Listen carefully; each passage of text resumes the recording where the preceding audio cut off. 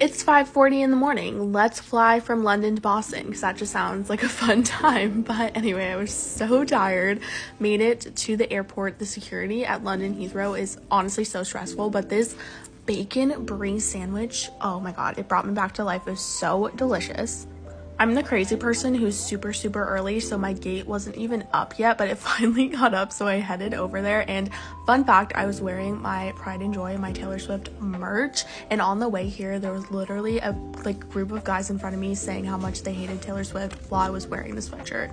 They were making eye contact with me too. It was so uncomfortable. But anyway, got on the plane and I had to watch The Proposal. This movie is so hilarious. It was kind of embarrassing because I was laughing really loudly, silently, because I didn't want to wake anybody up because people were sleeping.